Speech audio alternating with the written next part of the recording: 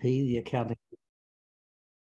This is a continuation of the ADP project, accounting design project, which I give the credit to Jung for initiating this a number of years as the pandemic came in. I think it has a particular emphasis to really think about research into accounting and how to use accounting. It's been successful enough that we're going to continue it, even though now, I think yesterday President Biden declared the COVID pandemic over. Not that I believe not that I believe politicians all the time, or ever. But the nice thing about it is we can gather people from around the world. Some have difficulties with time zones, of course. But we all have our local workshops and we have our conferences. At the conferences, you have to pay airfares and hotels. Here we can gather ourselves together to hear emerging papers, and we think that's a good idea. And we're glad that the idea has a considerable patronage. I think there's 99 people registered for today's talk. I see down here there's 65 or something now. So so welcome everybody, and all the best with all your research endeavors. And I hope this program is helpful to in that vein. Delighted to have Ray Ball here, who of course has been involved in this endeavor since, well, 1968 is the date that comes to mind, okay? But he's been involved in it before that. And we look forward to seeing his wisdom today. But I'm actually taking over from Agnes now because Agnes is going to be the moderator. So I'll pass it over to you, Agnes. Yeah, okay, thank you. You can all hear me, right, I presume? Okay, that serving as a moderator, I think the first thing usually is need to introduce the speaker. But I don't think I need to say much. Everybody knows Professor Ray Ball. But I actually try to see what I can say about Ray. And because of the first thing comes to our mind is like 1968 paper. So I thought, oh, I wonder, when did Ray got his PhD? And I checked, he got his PhD in 1972 in economics. So he already published paper, when he got his MBA. And so from 1972 to 2022 is 50 years, but his publication is more than 50 years. And I also found out he likes, of course, reading, cooking. I love cooking too. And he likes clocks and cricket, etc. Lots of hobby too. So let's welcome Professor Ray Ball. It's my honor to monitor the session. But I wanted to remind everyone that Ray preferred to summarize that his paper in about 15 to 20 minutes, and then we can ask questions, okay? And then if you have questions you want to share, please chat or raise your hand later, and I'll try to moderate as fairly and as effective. Ray? Hi, well, thanks for everybody for inviting me. And welcome all participants. I need to apologize for inflicting that paper upon you. The reason I would prefer to just go through a PowerPoint presentation to start out with is not because I don't like questions at the beginning. Remember, I grew up in Chicago workshops where you got about 33 seconds before someone interrupted. I'm quite used to that, but this is such a sort of a rambling paper that I think it's very helpful to just summarize it overall before proceeding to talk a bit about it. So that's why I've taken the unusual step of suggesting that we hold off for a while, okay? So here's where I want to start. Yeah, this is the County Design Project, and I think it's a marvelous undertaking. I think there's too little thought put into those types of issues. And my view is if you're going to get involved in accounting design to start off with, you need the criteria design occurs. So if you have an architect coming to design a house, you've got to tell them what type of house you want to design. What are your objectives? What are your criteria? And I trained in economics, so to an economist, the criteria is going to be economic welfare. That's a no-brainer, okay? I think it's important to have an aggregate perspective, to not simply look at parts of accounting and the economy piecemeal. And I think it's pretty important to have a sense of accounting history. It doesn't mean that you need a fully articulated welfare economics model. I've got there in italics as a minimum. I think that accounting design requires giving some thought to those issues, okay? So it's a deliberately personal perspective. I first got involved in reading the accounting literature in 1962, so that's 60 years ago. And it's pretty much a personal reflection on that. It's a very chatty style. I've got all sorts of grammatical problems where I shift from active tense to active voice to passive voice. It's not a literature survey, but I interpret the role of accounting design as getting involved in studying a preference ordering of different accounting regimes. What accounting regime could be, we could be talking about a perturbation, which is just a new standard, or it could be, say, one type of accounting versus another. It could be one country's regime versus another. And so the issue is, how do we interpret, how do we evaluate accounting regimes in general, okay? And as part of that, there are popular criteria like value relevance. How do we interpret them? There's a growing volume of partial correlations in the literature where people show interesting results. You know, one variable is related to another, and you read it and you say, that's interesting. You step back and say, hey, what does this mean in the overall perspective of things, okay? So that's pretty much the approach I'm going to be taking, okay? Here are the definitions I use. I'm going to remove the word independent in my next pass by, because that seems to rule out management accounting. I'd like to say what accountants do is they measure and communicate economic outcomes. In accounting research, the thing I would stress there is that the role of accounting is integral with other economic institutions and other economic behavior. You can't study it separately from them. And so that's my view of accounting research. And as I said earlier, I'm just defining an accounting regime in very broad terms, okay? So I discussed at the beginning of the paper 3 barriers to evaluating an accounting regime.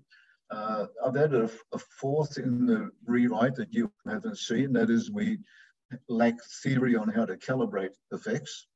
But the first one, specifying the counterfactual. I mean, the true counterfactual is no accounting at all if you're evaluating an accounting regime. And of course, that's not, we can't shut accounting down to as an experiment. It can be done in an experiment. But I think it's important to bear that in mind, because a lot of the research is focusing upon looking at, say, international financial reporting standards versus, you know, domestic GAAP, that sort of thing, looking at just little aspects of the world. But if you step back and say, okay, in evaluating accounting, our profession, okay, its impact is a lot deeper than those sorts of partial correlations imply, okay?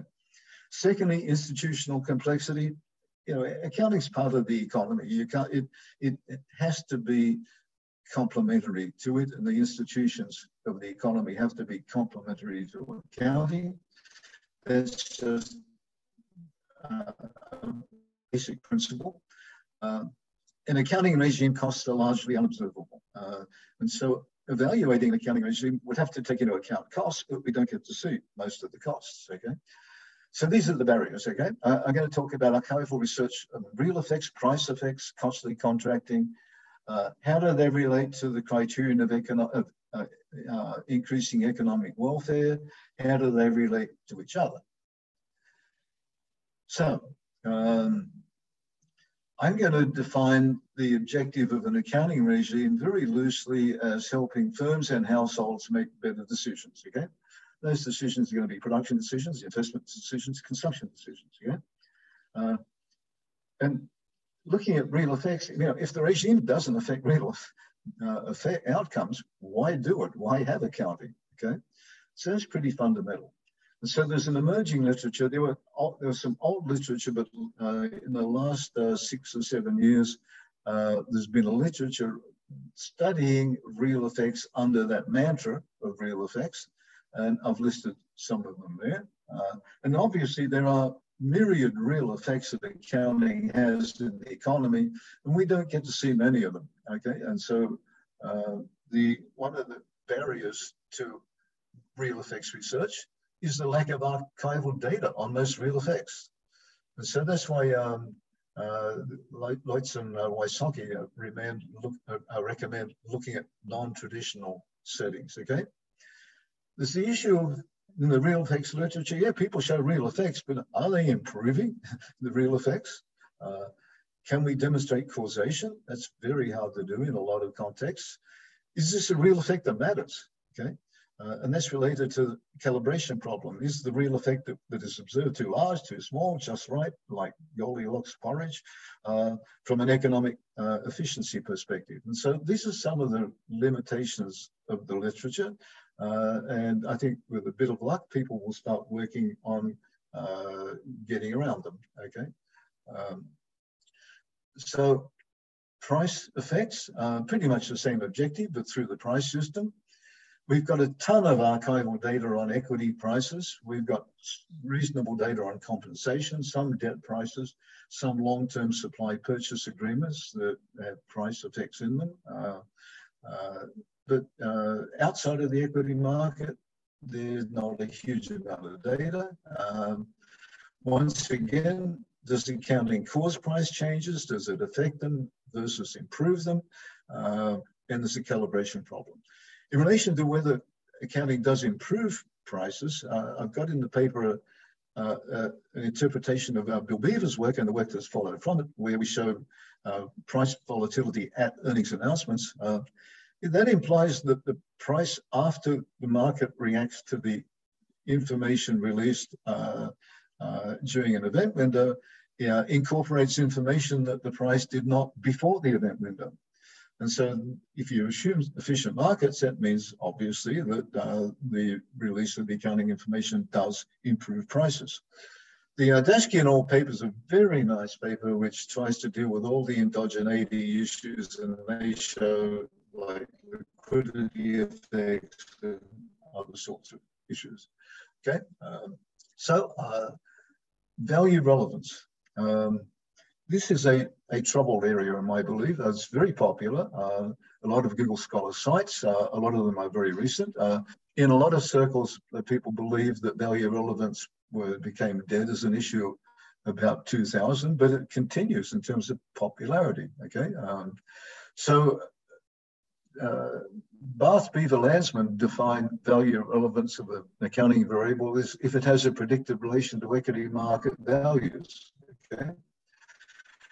In other words, for example, if you have a regression of market value of the firm on book value of equity, is the slope coefficient 1, which is what some models predict. But I believe that's a very flawed criterion from a welfare economics point of view, okay? First, it focuses on equity prices, okay? There are lots of other prices that are affected by accounting. That's pretty clear. And those prices are not perfectly positively correlated with equity prices, conditional or unconditional on accounting outcomes. What I mean by conditional upon accounting outcomes, the effect of an accounting disclosure on equity prices is not perfectly positively correlated with the effect of that disclosure on other prices. And I give some examples in the paper. One is to think of, say, debt that is well in the money, that's, say, AAA rated. A 10% change in earnings of the firm is not going to change the price of that debt at all. If you've got a firm which is, if you've got a debt instrument that is underwater, this deep junk bonds, the price of that is going to vary quite a bit with an accounting outcome, okay? And so, it's the value relevance criterion as focusing on equity prices just ignores effects on other prices, okay? And the last bullet I've got there is, if you're an equity investor in the firm, you want the firm to do its accountings in ways that other parties dealing with the firm find useful. And so if the information that you put out is not useful to lenders, okay, they're going to price that. They're going to say, okay, we'll charge a higher interest rate. And so equity investors have an interest in taking into account the correlations between accounting numbers and other prices, not just equity prices. So these are some of the problems with value relevance. R squared, I've got the tone on that wrong in the paper. It's a bit too negative. The first bullet point here is the R squared between an accounting number and a market number tells you something about whether or not, if you're talking about an accounting number and a stock return, which is a shock to the share price, it's telling you whether the accounting number improves those prices, okay? But then there's a litany of problems with implementing it. Okay, what's the optimal R squared? Over what horizons? If you take the horizon of an investor or an annual horizon, take annual returns, monthly returns, daily returns, the second at which an earnings number or other accounting variable is announced, there's not much by way of theory to tell you which of those you want. Investors are diversified.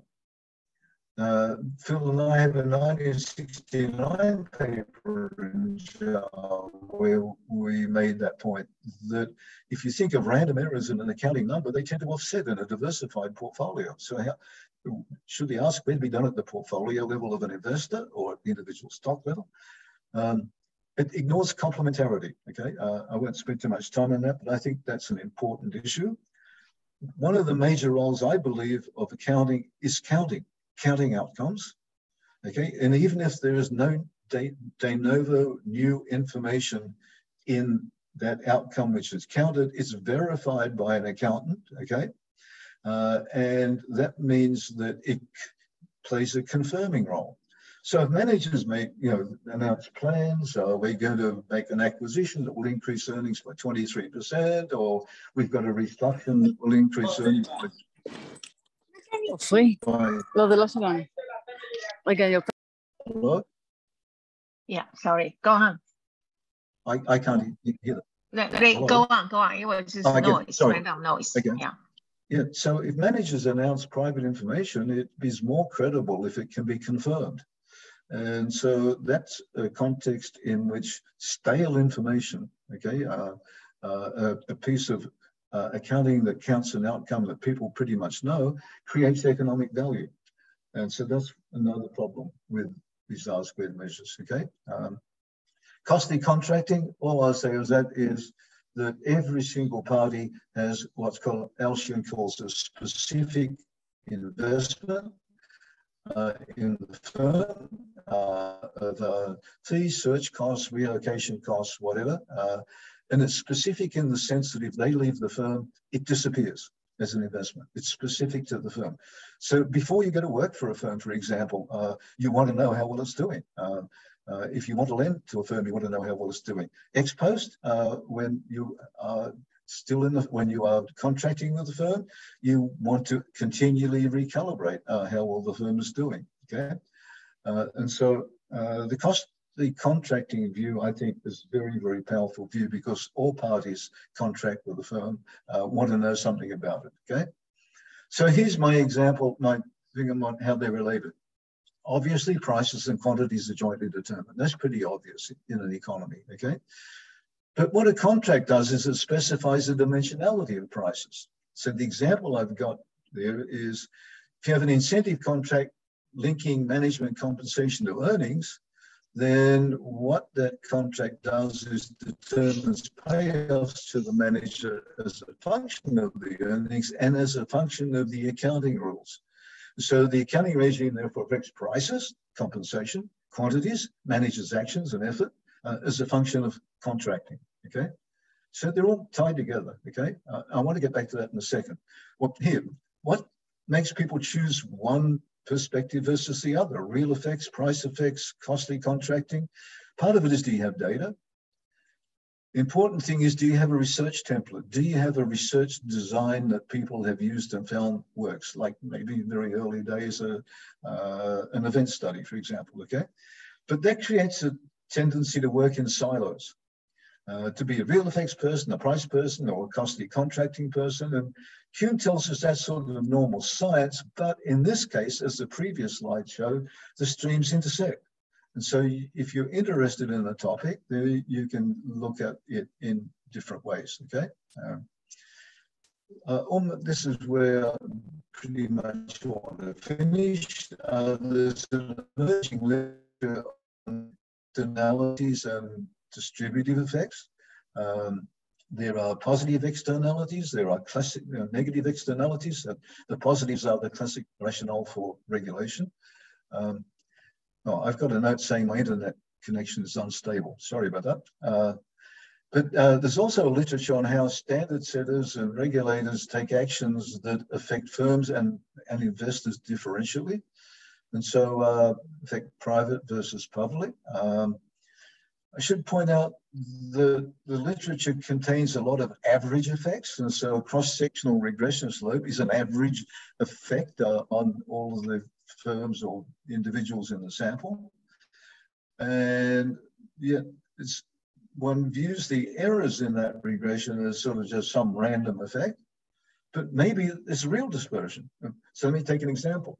Okay, if you're looking at the introduction of IFRS on investment efficiency, you get an average effect, but it could have reduced some firms' investment efficiency and increased others. Not by just random chance, but just simply because of institutional factors. And so I think that looking at dispersion effects that underlie averages that we typically report are worthy of a lot of study. So to finish, if you're going to get involved in accounting design, you need to know something about the criteria, and you need an aggregate perspective and a sense of accounting history. So thanks for listening, and I'm very open to questions. Yeah, thank you very much. That I have not seen any question on the chat. Anyone wanted to ask question? You can either raise your hand or, yeah, I see Basu. Hi, Ray, long time no see. Long time no see, Sudipta. How are you doing? Good. So I wanted to come to your definition of accounting as independent measurement. And you mentioned that, say, it excludes managerial accounting. Yeah. But a lot of the accounting that we observe in old civilizations also is like household accounting or farm accounting and so on, which were used, even the records that you refer to in Mesopotamia and Egypt, a lot of it was internal, or the tax records are internal to the government. They're not really for external reporting. So I'm wondering if you want to distinguish between bookkeeping and accounting, the difference being external audit in some way, or independent verification as opposed to independent measurements, because there's clearly a lot of historical bookkeeping that didn't advance to what we would now call accounting with ratio analysis and financial intermediaries and external reporting. The history is mainly internal. Yeah, so I think that's really important, and I apologize for putting that independent in there as something going to take it out, but I'm not too sure I want to take it out completely. The reason is the following. Internally within firms, people want to be treated equitably, okay? And so if you're measuring performance of divisional manager A, divisional manager B, or some person in some particular operation, okay, you want to have methods of accounting that are fair across those people. And I think that's one of the roles of an internal auditor. Now, not all firms have formal internal auditors, but I think that in many ways, informally, there is an independent check on how the numbers are calculated in most organizations. Why do you report them internally? It's because you use them. If you use them, that affects different people differentially. And so people don't like living in a world where someone arbitrarily treats them in terms of measuring their success, okay? And, there's a lot of experimental evidence on that, right? With, chimpanzees and stuff like that. And so we don't like to be treated fairly. So I've got to be very careful. I'm treading on some grounds here that are fairly complicated, okay? So that was one issue you raised. I've forgotten what the other one was that was related to that. It was about external disclosure versus internal use. So, I mean, it's like, you know, you're mainly concerned with the external market or external parties reporting externally, but a lot of the historical evidence is internal use. Not exclusively, but a lot of it is. So I just... So you mentioned bookkeeping. I think bookkeeping is and I'm pretty sure you'd agree with Martin, this is a pretty fundamental measurement process. I mean, that's what's going on is, I mean, if you are keeping the books where you say have an asset account and you're, you know, debiting and crediting that asset account, you're measuring the amount of assets, okay? And so, to my mind, bookkeeping is probably the fundamental measurement process in accounting. And then we lay accounting standards and stuff on top of that for external reporting. But one of the reasons for, I should say something about that in the paper. One of the reasons for writing this paper is I think people report all these random correlations in the literature and never go, or seldom go back and look at the fundamentals underlying the contribution of accounting to the economy. Okay, so you know that's my thing in this paper. So I'm on your side on all of it, but I do need to clarify how I write some of it. Yeah. So okay, and Gil Sadka, can I ask you a question? Please unmute. Yeah. Hey, Ray. So I want to introduce another concept, which I know you're aware of, is Pareto efficiency. And you know, it's very difficult to have the accounting that we all want. We want something that will be really informative and will be great for contracting and can be audited. And you know, and at some point, the real problem is we have some contradicting forces. If you want it really informative, you want all the information possibly available. Some of it will be forward-looking, but then the audited part, and will it be useful for contracting, you're going to lose some. So I remember when I look at some of the, when I teach accounting, I look at some of the goals that people have for accounting, what will be good accounting. And I show my students, look, if you want this one, you're going to have to lose this one. And if you want, so it's always been kind of that, it requires us to prioritize what do we really want? And I think that's why the field has always been kind of arguing. Some people want this one and some people think the other one is better. And I think that's why we have this conflicting views all the time, because it's really difficult to make everybody happy. Yeah, so that's why at the back of the paper, I started talking about externalities and distributional effects. There's, you know, Pareto optimalities, as you know, is a pretty limited criterion. And so, yeah, there has to be, in reality, some trade-offs between different interested parties, okay? And I agree totally with that. So, you know, the one, you know, we spoke about is what are the interests of equity holders versus debt holders in financial reporting, okay? And I think they're very, very different.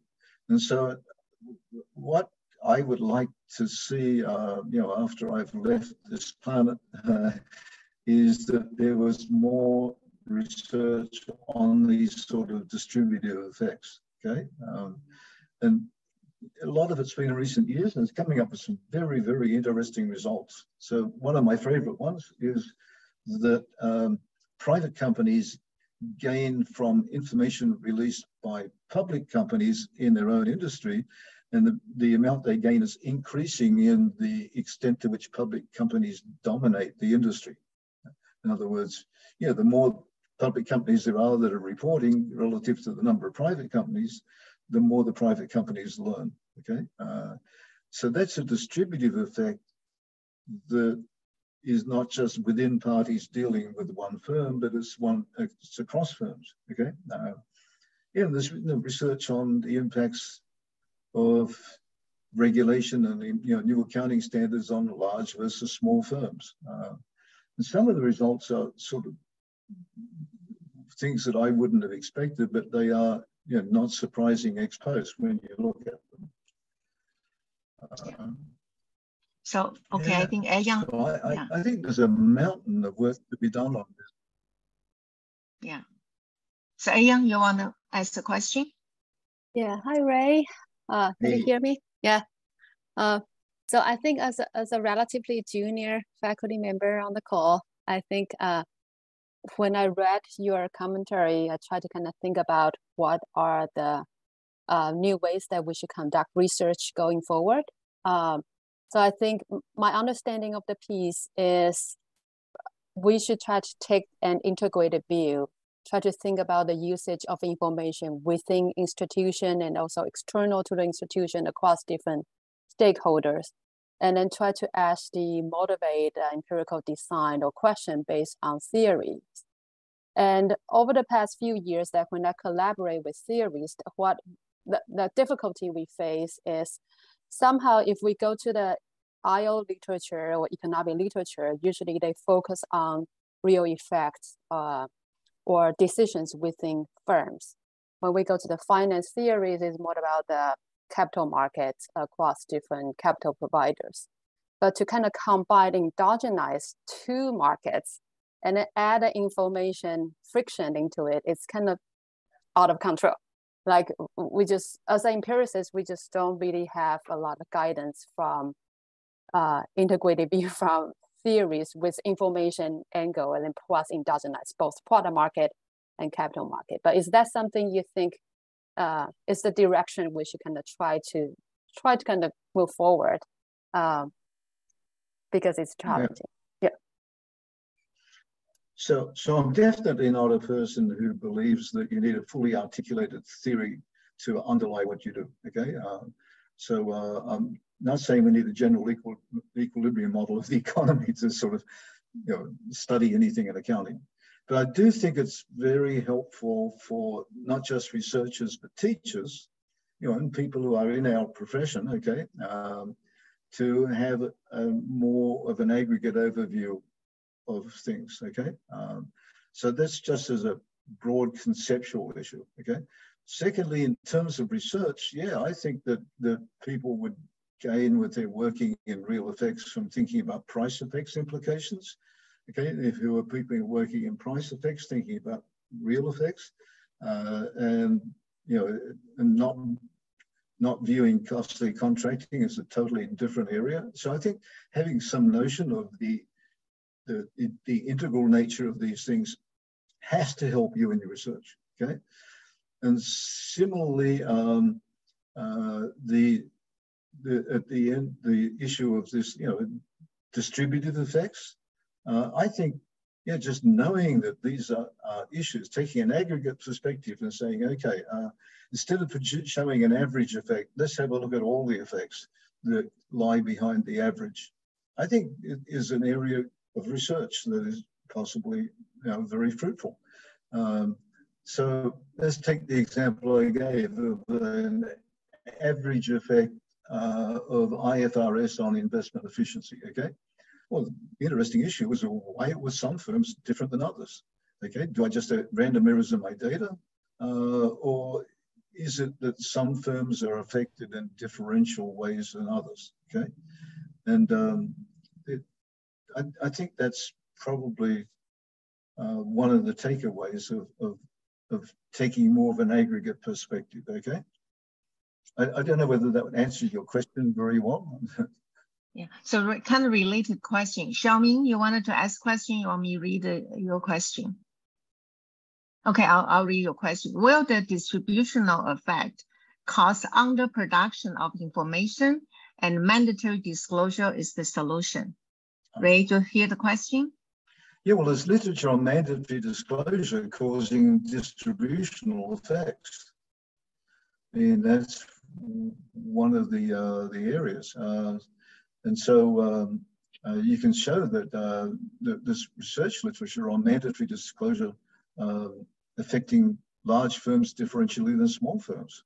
And it's, I think there's a political economy thing underlying this. In other words, the mandatory disclosure laws more driven by large companies that contribute to politicians and that sort of thing.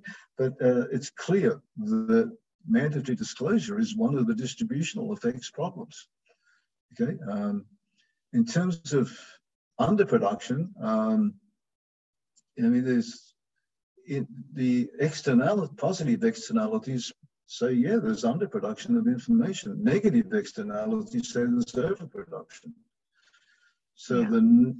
The typical negative externalities is the assumption of crowding out, where there's some type of some inelasticity in the system, so that if we add one piece of information to it, we crowd out another one. Okay. I'm not a big fan of that, because I think that's a short-term thing, and I think the long-term elasticities are very different than the short-term.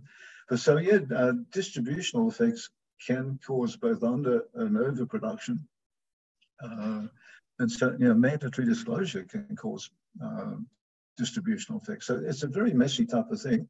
I think the literature on this is new, very new, and I think there'll be a lot more people working on it, hopefully, in the short term. Great. So Ray, I actually have a question, and actually, like sometimes I travel, people sit next to me, ask me, what do you do? And I said, well, I teach. And they say, what do you teach? I said, teach accounting. Immediately say, oh, you have to teach me taxes.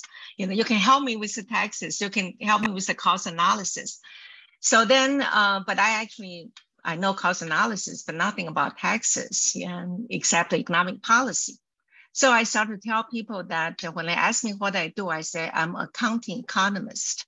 And it seems like, that like financial economics. And then they don't ask me that question. So from the economics point of view, that I feel like since that you are sharing with us that how accountants can think, for the economy and for the welfare. And you identify like three effects. You say real effects, price effects, and the cost of contract, etc. So I'm just kind of wondering that, because price effects in a way is also real effects. Contract is also real. And because of a lot of times real effects go through the contract, affect the price. So I'm just wondering, when you say real effects, you kind of mean like the decision making, by the company, or the effect on decisions for the economy? Can you, because I'm sure you also said those three kind of overlap, but I just wonder, can you elaborate a little bit about the real effects that you specifically mean and especially interested in?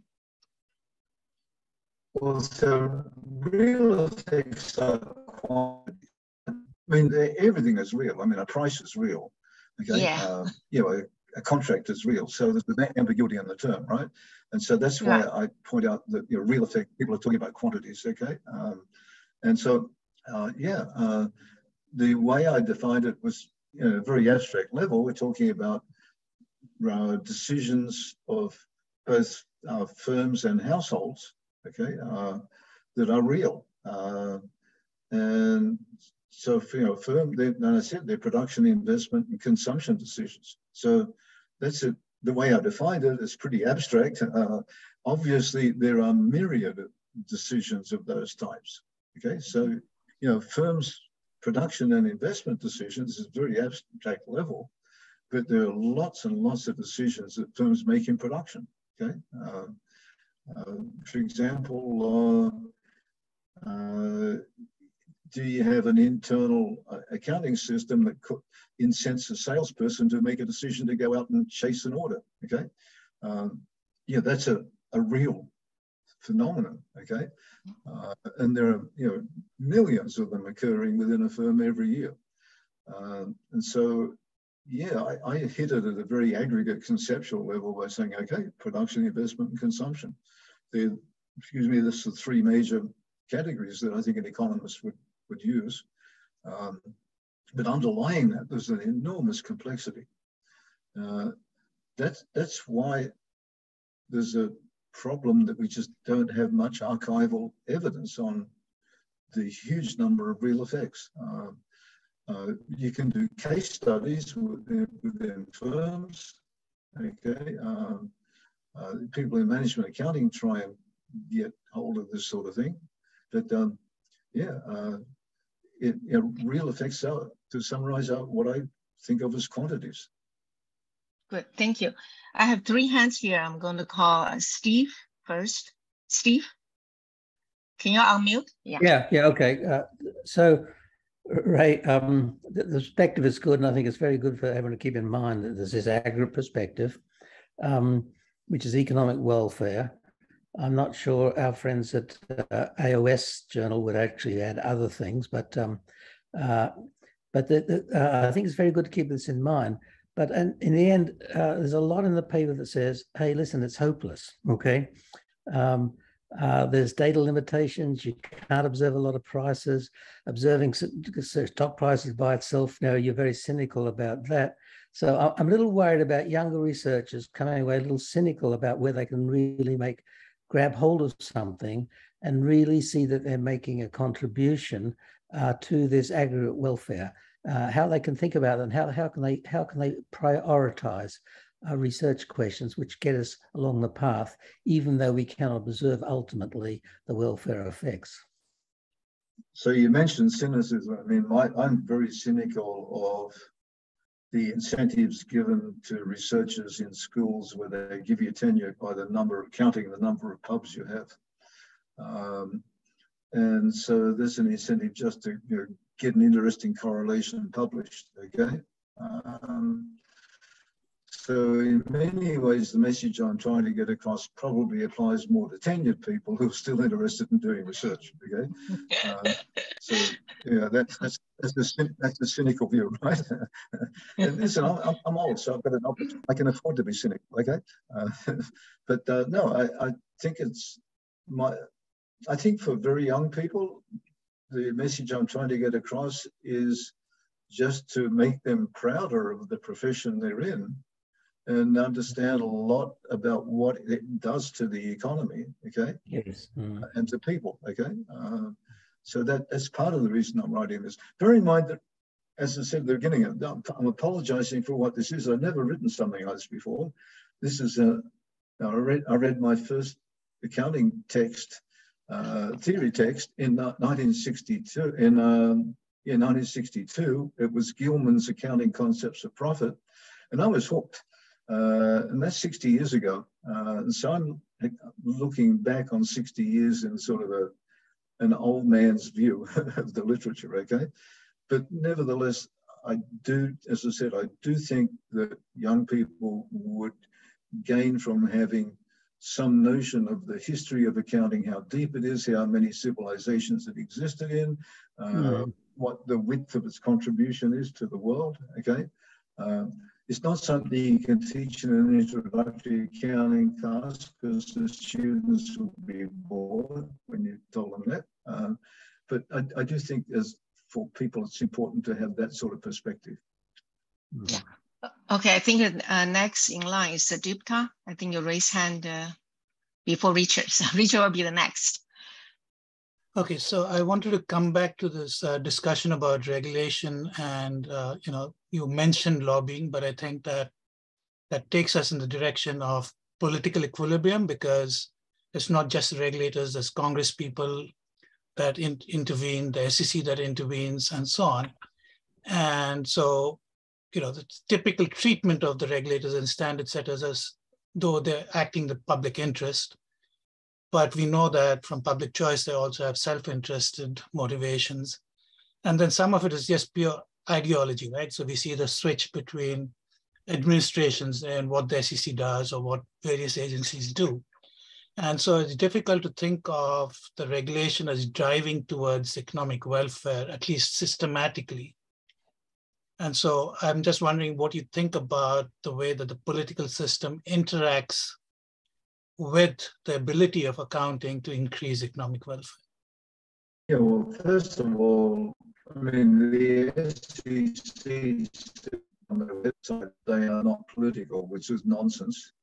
Okay, now this, and to people from outside the US, I think the similar thing applies everywhere else.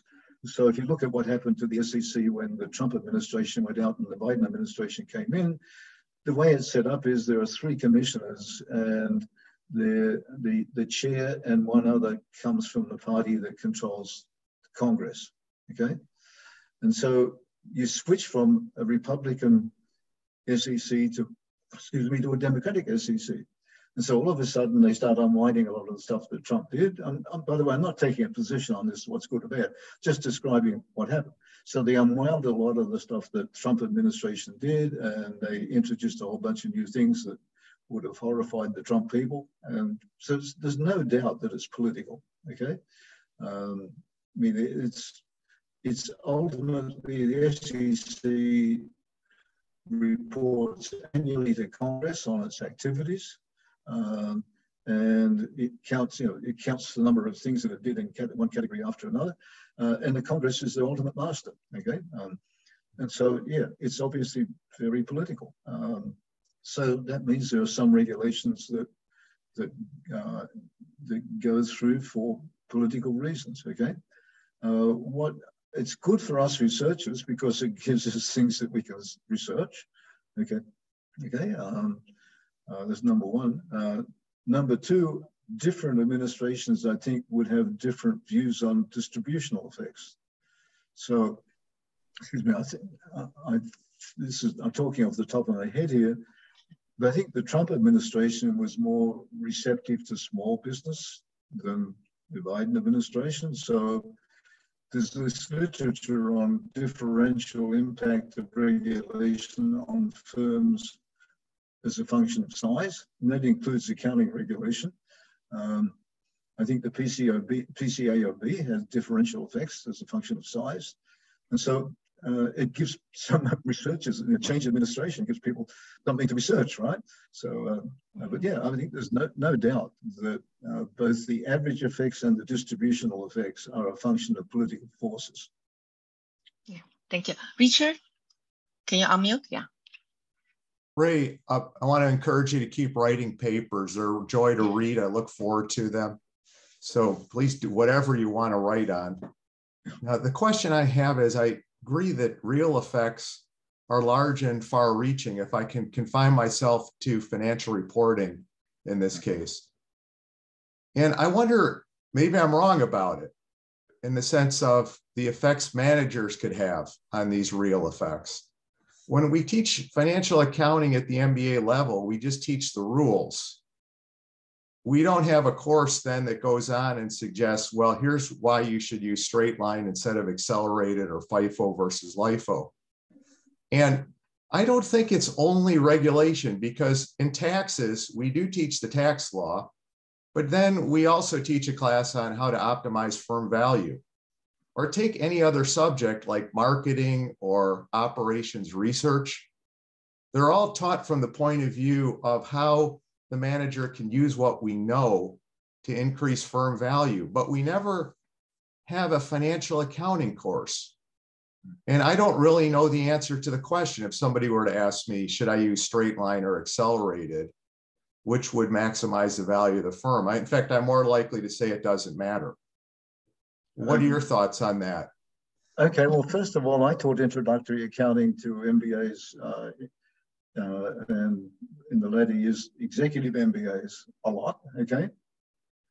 And the rules, yeah, I told them the textbook will tell them what the rules are, and they can take it home with them and put it on their shelves if they want it at a later date. But they need to understand what you do with them. And so I actually taught, after we finished at about week 5, I taught the Paul Brown paper, the Bernard and Thomas paper. I did some research stuff on financial ratio, Beaver's stuff on financial ratios, okay? You teach financial ratios, but show them some evidence, okay? And so on the one you mentioned, straight line versus depreciation, I had a little case I put together saying, okay, why is everybody on straight line when they have to use accelerated tax? If you look at it, 98% I think of the firms use straight line. And if you look at the dynamic of it, what happens is, if under accelerated depreciation, if you are growing and you invest, increase your investment, straight line accelerated depreciation really penalizes you, because it hits you with a big hit from the first year write-off, okay? And so I did the calculations to, numerical calculations to show them this, and said, okay, suppose you're a board, okay, that wants your managers to grow the business, and it takes some effort. You're going to spend more, have less free nights, less golf games, and you're really building a business, okay? And then you say, okay, what I'm going to do is hit you with a method of accounting that penalizes growth. No way in the world would you want to do that. And we've lived through a period of extensive growth in the economies. And so I think that's why firms almost universally go for straight line. Okay, so I used to teach this, okay? The executives used to love it. When I taught undergrads, they didn't like it because they just wanted simple answers. What are the rules, okay? But the execs loved it. Yeah, and I actually think it's important in an introductory accounting class to talk to people about who uses the numbers and what the effects of using them are, okay? So that's what I always did. As I said, the execs used to love it. Okay, more questions? So Ray, I have another question that I'm thinking about that while you're talking about the prepare financial reporting and selecting different methods, real effects, etc. And how about the behavior part? Like investors, preparers, users, all of those kind of behavior research, how would that fit into the accounting design region? Could you repeat that, please? I've got a bad connection. I'm basically asking, I'm sorry, let me repeat. I'm just asking like behavior aspect. Here, like you cover a lot of the economic aspects of accounting. I'm just kind of wondering how this interact with the behavior aspects. Do you hear me? Yeah. Okay. So, like earnings management, the paper to talk about I tried to talk about institutions and behavior. I might need to make sure I strengthen that up a little bit. Thanks for that comment. Yeah, because real effects occur through behavior, right? Yeah. And the only place I really talk about that is in price effects, where I talk about how value relevance people are assuming market efficiency, okay? And I should maybe broaden that more. That's a good point, okay? Because the same issue arises with real effects and costly contracting. There's a behavior aspect to it, okay? So when I'm talking about efficiency in value relevance, I say, look, okay, how would you interpret an R squared between earnings and returns at earnings announcements if your view is there's excess volatility in the markets, okay? How would you interpret it if your view is investors functionally fixate on earnings? And so the reason the prices move is because they're functionally fixated on the numbers, okay? And so if under those sorts of inefficiency stories, okay, it's very unclear that you want to use a price criteria. And so I discussed that in the context of the value relevance stream of literature. I guess that's a good point. I should discuss it in general, okay? That there are behavioral assumptions underlying all of this. Yeah, thank you. Yang? Hi, Ray.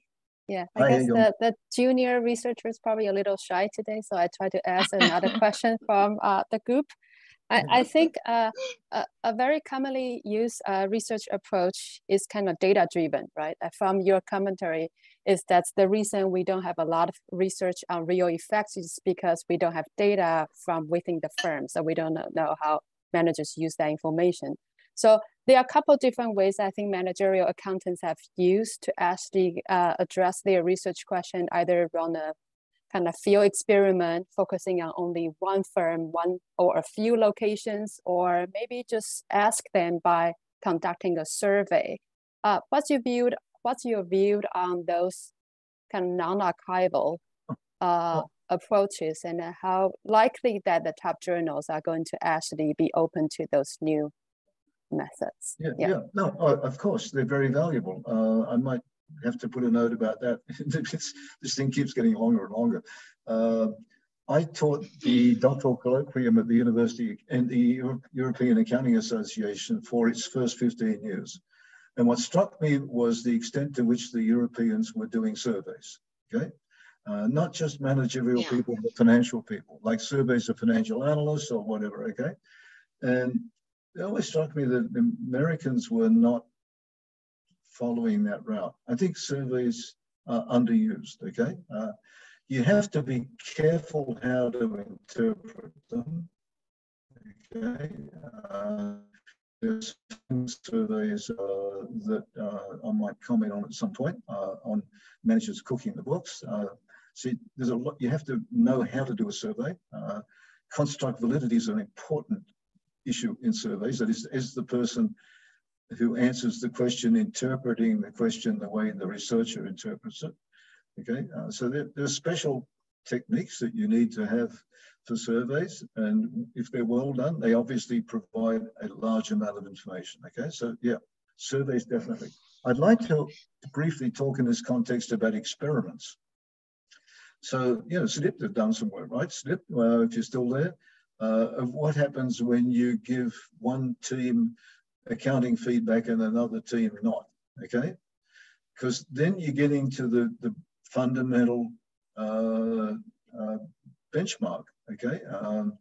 The fundamental counterfactual. So you provide, there's no information, no accounting information versus some.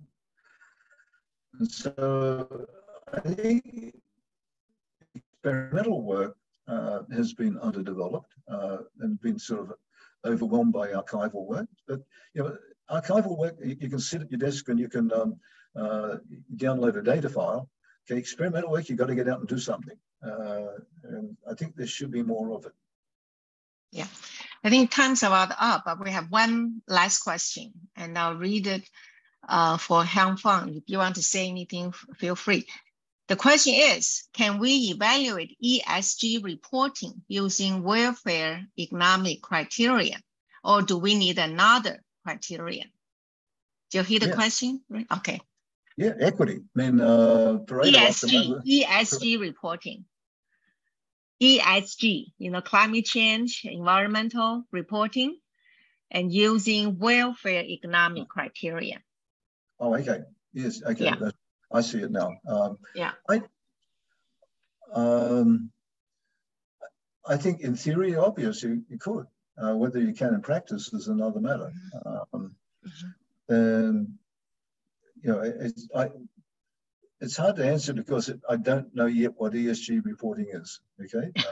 People trying to work out ESG standards. Yeah. There are value judgments in it. Some people value one aspect, some people value another. And so I don't have a good handle on it. And I apologize to Peter Easter, my friend, on that. I think it's early days, and I really can't answer the question except to say in theory, yes. That's the only way you can evaluate it, using welfare economic criteria. I mean, by the way, you know, welfare economics involves multi-generational issues as well. And I think a lot of ESG reporting is a multi-generational issue. And well, it obviously is. I mean, you know, I'm my grandchildren are going to be, you know, living in a very uncomfortable world. Okay. So in theory, the answer is yes. That's the only way to do it. In practice, it is hideously complicated. One, because what is the particular ESG reporting to be? And two, it's got multi-generational issues in it. Yeah, I think our time is up. Young, and you wanted to wrap it up? Yeah. No, I think thank everyone for coming. I think the next event will be next Tuesday. Like very kindly put it on the last slide. Jeremiah Green will present a paper next Tuesday at 11 a.m. Yeah, and if anyone has any questions for Ray, like he's generously to kind of stay for a few minutes if you like to ask him questions or discuss something offline. Okay, so we look forward to seeing everybody next week. Thank you, Ray, and Agnes and Steve. And thank you, everybody. Okay. Thank you. Thanks for listening and thanks for your questions.